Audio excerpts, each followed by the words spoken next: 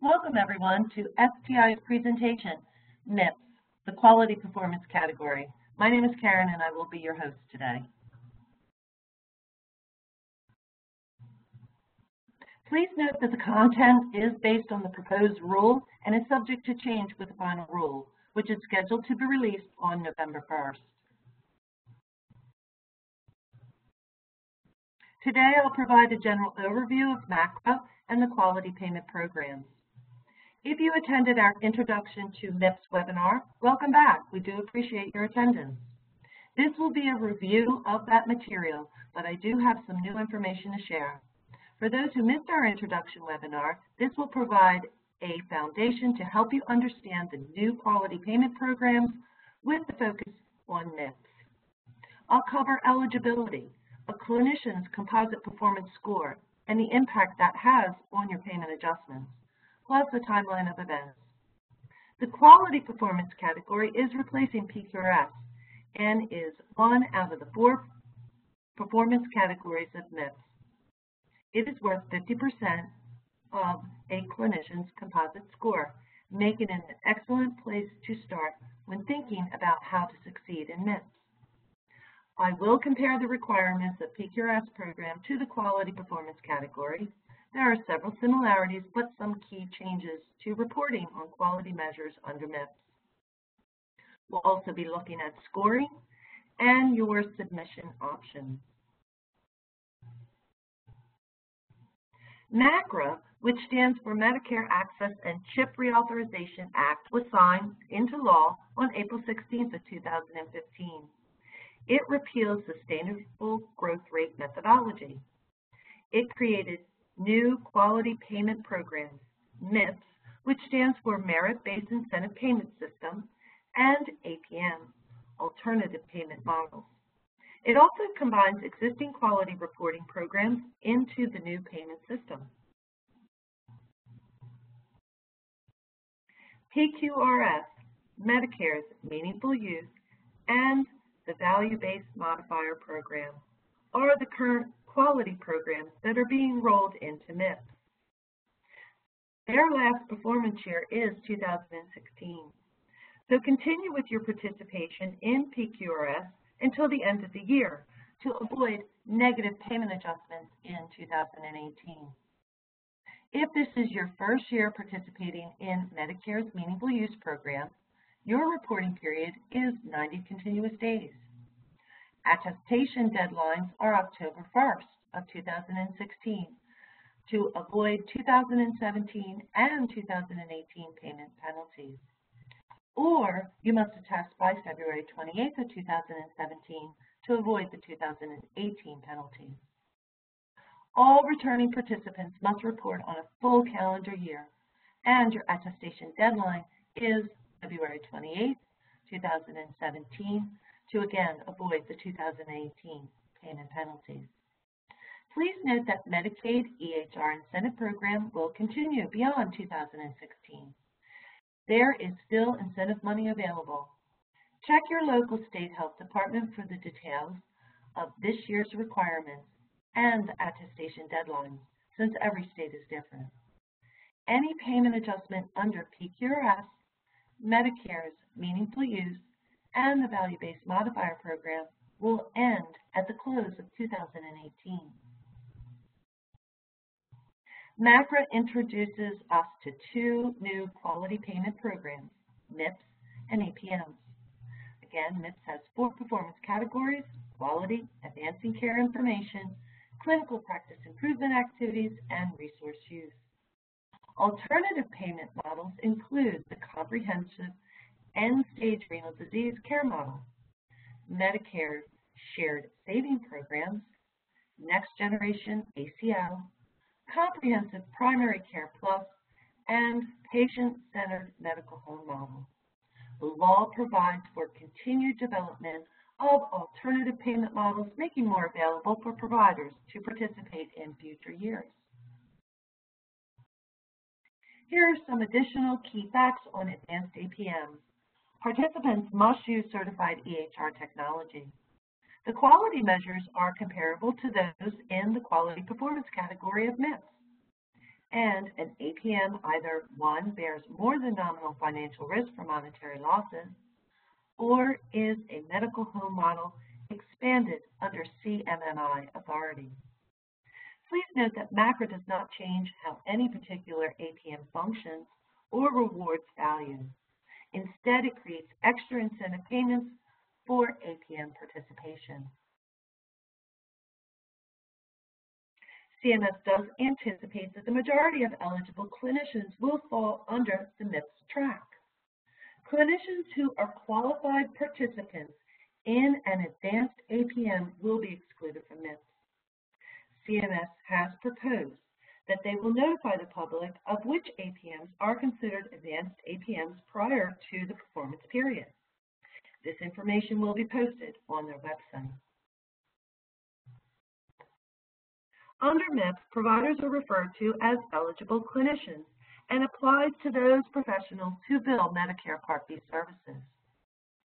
For the first two performance years, starting 2017 to 2018, this would include MDs, DOs, dentists, dental surgeons, podiatrists, optometrists, chiropractors, physician assistants, nurse practitioners, clinical nurse specialists, and certified registered nurse anesthetists. The Secretary may broaden this list by the third year to include physical and occupational therapists, speech-language pathologists, audiologists, nurse midwives, clinical social workers, clinical psychologists, dietitians, as well as other nutritional professionals. CMS has proposed that clinicians who are not MIPS eligible can voluntarily report on applicable measures and activities specified under MIPS, giving them the opportunity to gain experience in the program, but you will not be subject to the MIPS payment adjustments. There are three groups of professionals who will not be subject to MIPS. First, if it is their first year of Medicare participation, newly enrolled clinicians will only be excluded for the first performance year. If you enroll in Medicare in 2017, your performance year will be deferred until 2018, and your MIPS payment adjustments would then begin in 2020. Second, qualifying participants in an advanced APM will receive a bonus payment for their participation, and therefore they will not be subject to MIPS. And third is if you meet the criteria of the low volume threshold, which is defined as Medicare Part B charges less than or equal to $10,000, and you see fewer than 100 Medicare beneficiaries within your performance period. You must meet both the dollar amount and the number of patients. So, if in 2017 you've seen 85 Medicare beneficiaries, but the sum of your allowable charges equal $13,000, you will not meet the low volume threshold. Therefore, you will be subject to meet the requirements of MIPS to avoid the negative payment adjustments in 2019. MIPS does not apply towards hospital or facility charges.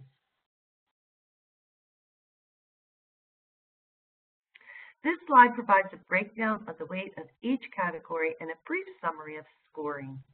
I want to emphasize the weight of the categories as it contributes to a clinician's performance composite score. The quality performance category, again, is replacing PQRS, and it's worth 50% of your score. Advancing care information replaces meaningful use, and it's worth 25%. Clinical practice improvement activity is new on a national level. CPIA is an activity that is identified as improving clinical practice and care delivery that will likely result in improved patient outcomes. The category is worth 15% of your composite score. And the last category is resource use, which is replacing the physician value-based modifier and is worth 10%. These percentage weights are for 2017 and will change in future years. For example, the resource use category will be at 30% of a clinician's composite score in the third year of the program, with the remaining categories adjusted to equal 100%. Your payment adjustment percentage is based on the relationship between your composite performance score and the MIPS performance threshold. Your composite score is the total points you receive on the activities for each performance category. Composite scores below the threshold will yield negative payment adjustments, and composite scores above will yield neutral or positive payment adjustments. Composite scores less than or equal to the 25th percentile of the threshold will yield the maximum negative adjustment for that year. So for the performance year of 2017, the maximum would be at negative 4% applied to your 2019 reimbursement. The example here shows the breakdown of points received for each performance category, giving the eligible clinician a total of 85 points. Compared to the performance threshold at a hypothetical 60 points, puts them above the threshold, therefore the clinician would receive a positive payment adjustment. MIPS is budget neutral. The formula to maintain neutrality is 3 times the year's percentage rate. So, for 2017, the clinician could receive up to a possible 12% in positive payment adjustments due to budget neutrality. Budget neutrality works by taking the difference that was not paid to those receiving negative payment adjustments and redistributing that money to those receiving positive adjustments. Here is a timeline showing how the payment adjustment percentage will increase each year. The budget neutrality factor does remain. Budget neutrality only impacts positive payment adjustments, not negative. Eligible clinicians who perform exceptionally well could earn an additional bonus. Those eligible clinicians who rank in the top 25th percentile above the threshold could earn up to an additional 10%.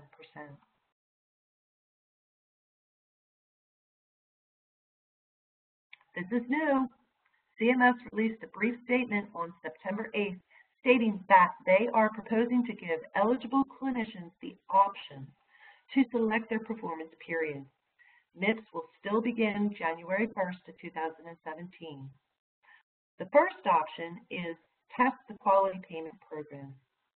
This is designed to ensure that your system is working and that you are prepared for broader participation in 2018 and 19 as you learn more.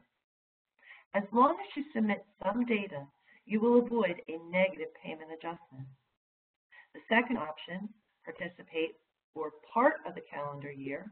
This means your first performance period could begin a little later than January 1st, and your practice could still qualify for a small positive payment adjustment. The third option, participate for a full calendar year.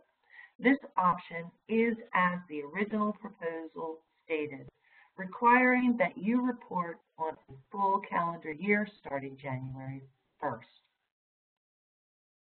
The fourth option applies to those who participate in an advanced APM in 2017.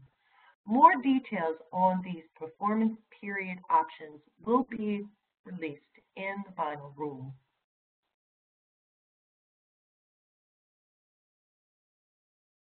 You can report as an individual or as a group. The key point is that you must use the same identifier for all performance categories.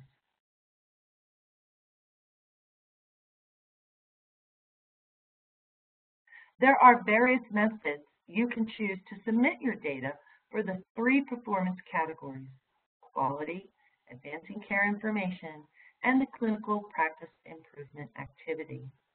The resource use category is calculated based on the claims you submit. The key point is that you can only use one submission method per category.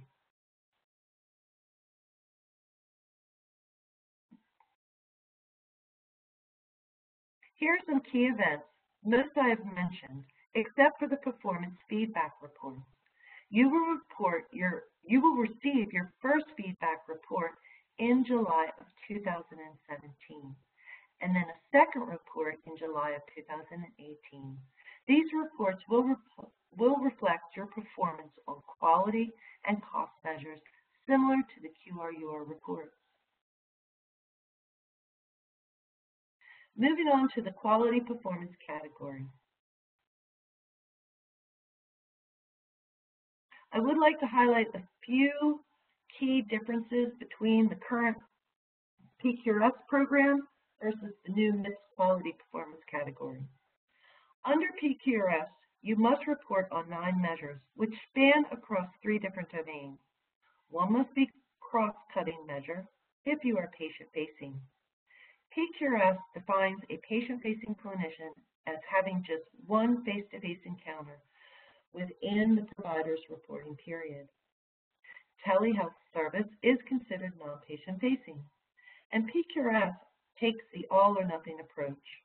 In other words, if you fail to report one cross-cutting measure and you are a patient-facing physician, but you fulfilled all other requirements, you will automatically receive the 2018 payment penalty. Under MIPS quality category, they have reduced the number of required measures to 6. One must be an outcome measure or high priority measure if an outcome measure is not available for your specialty. You must report one cross-cutting measure if you are patient-facing. Selecting measures based on domains is not required. The criteria for patient-facing has changed to greater than 25 encounters within your reporting period, and telehealth services has also changed to be recognized as patient-facing. The all-or-nothing approach has been dropped, allowing you to receive credit on what measures you have done, even if you do not meet all the full requirements.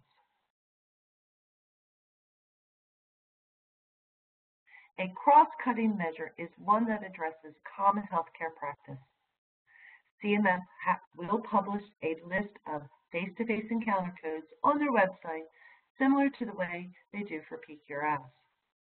CMS proposes to include telehealth services in the definition of patient-facing encounters. Various MIPS eligible clinicians use telehealth services as an innovative way to deliver care to beneficiaries, and they believe these services, while not furnished in person, should be recognized as patient-facing. Non-patient-facing is defined as an individual or group that bills 25 or fewer patient-facing encounters during the reporting period. 10 of the 23 current PQRS cross-cutting measures will remain as cross-cutting measures under MIPS. The remaining 13 are proposed to be available as individual quality measures for MIPS reporting. The example, diabetes hemoglobin A1C poor control. Under 2016 PQRS reporting, this measure type is a cross-cutting measure. But under 2017 MIPS reporting, this measure will be recognized as an intermediate outcome measure. Here's a list of the 10 cross-cutting measures for MIPS. You can review the full description of the measures in Table C of the proposed rule. Again, you must report one if you are patient-facing eligible clinician.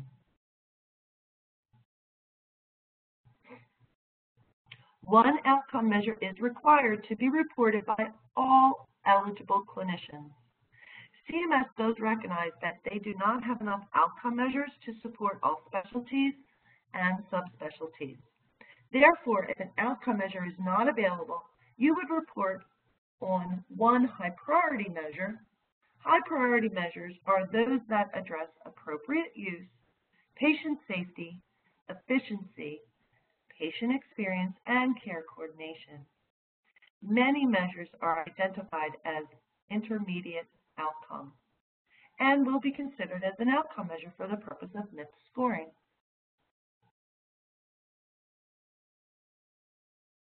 Unfortunately, CMS does not provide a table-friendly list of outcome measures. You will find outcome measures within the individual measure list in Table A of the proposed rule. I've gone ahead and listed all outcome and intermediate outcome measures here in slides 24 and 25 for you to reference to. For a full description of these measures, please see Table A. This is just a continuation of the list of outcome measures available for MIPS. Again, all eligible clinicians must report on one outcome measure if available. If not, then you will have to choose another high priority measure.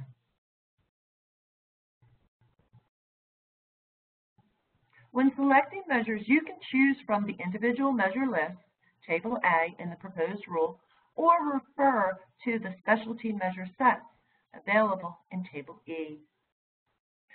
The measures within the specialty measure sets are the same ones you will find in the individual list of measures.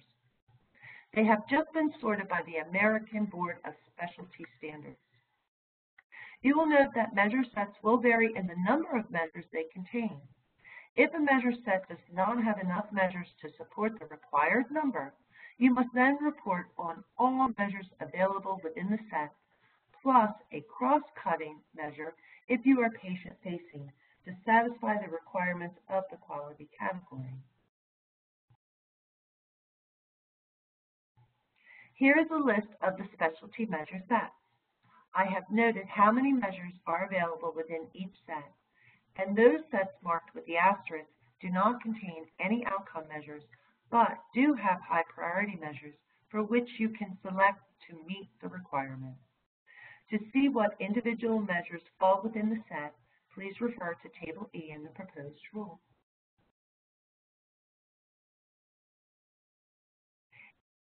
Is converted to points on a scale from 1 to 10. You will receive a 0 for any required measure that is not reported. You can receive bonus points for additional outcome and/or high priority measures. 2 points are awarded for additional outcome measures and 1 point for high priority measures. Plus, you will receive 1 additional point for each measure reported through your EHR. You take the total number of points you receive and divide it by the total number of possible points to achieve your final total. And here's an example of the quality scoring. Just a couple additional things that I would like to point out. So here, take note to measure 1. It is an outcome measure which is required. Therefore, you do not get the additional points for reporting. Please note that the number of cases, you need a minimum sample size of at least 20 cases. If we look down at measure number 5, that is an additional high priority which addresses patient safety, and therefore this clinician did get the additional 1 point. Unfortunately, the cross-cutting measure, which is required if you are patient-facing, was not reported, and therefore they got a 0 for their performance.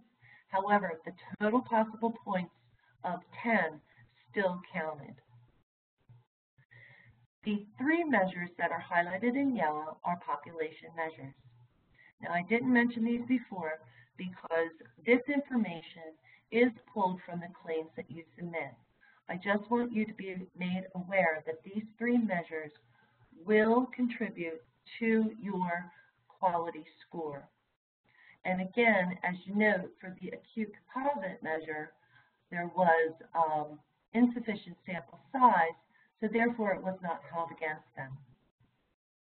You take the total number of points that you achieved and divide it by the total possible points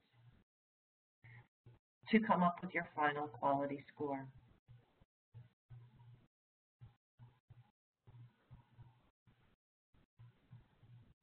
Again, there are multiple methods to submit your quality data, but remember, you can only choose one mechanism per category.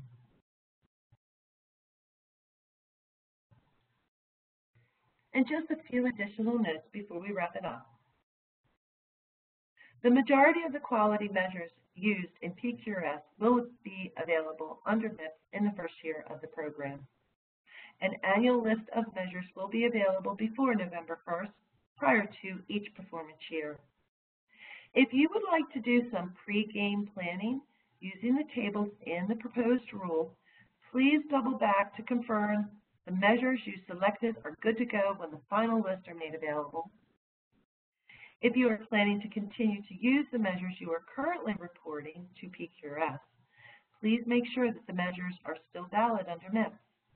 Several measures will be retired, or their measure type may change, as we discussed earlier with the cross-cutting measure.